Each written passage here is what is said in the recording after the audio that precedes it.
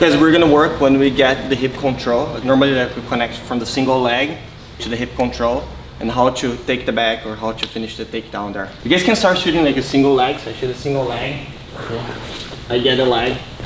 And then sometimes like I'm having a hard time here to finish the takedown, okay? Or I feel the person's counter-attacking too much. Or sometimes like they're putting their foot on the mat and they start putting your foot, yeah, like this. Like you guys can duck under and start going to the back. I always try to get a cross collar grip.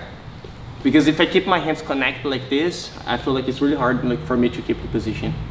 Okay, you can squeeze like if you're gonna be here for like 20 seconds, but like if you have to set up a position, it's hard, okay? So I like to have the cross grip. And the other side, I try to slide my hand and control here the pants. So it's hard for him now to go to one side, okay, or to the other. And I don't like to stay right here in the middle. I like to go to the side that I have the pants. And always making the person like pose or make the person walk, okay? Keep him in this position. Another detail, if my legs are too close like this, he can hold my leg, okay, and take me down. So I try to stay in a tripod position, like if I'm passing the guard with my shoulder, putting weight on him. First move, I'm gonna step to the side, and I'm gonna, same move that we do for the collar drag, I'm gonna fall, and bring him sideways, okay? So I'm gonna do this, and get on top. Because I have this grip here, it will be easier for me to keep the position, okay, or start making him turn so I can go to the back. Okay, again. We start with a single leg, doing it slow. The person is putting their foot on the mat, I duck under, and I go to the back. Now I have cross collar. In the beginning, like, it's hard to get this grip here, so get the same collar, stay here, and now look, eventually I get a grip.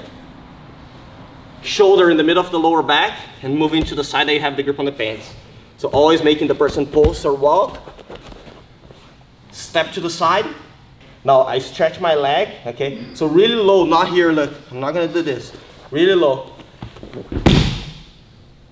And I don't fall with my back on the mat, okay? It's the side of my hip. Now I get on top, pulling the collar here. Just like the back. One more time.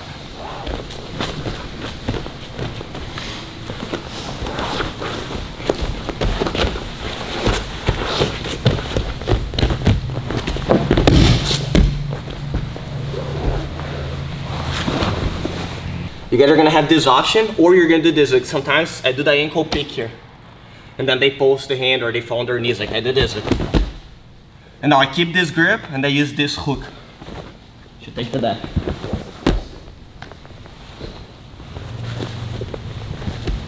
Okay, so you guys are gonna work these two options now. Single leg. I should duck under. Option number one. Here. Option number two. I do the ankle pick. He's gonna pose. Now this hook here. Not the other side. This hook here. Look. Let's go. 1, 2.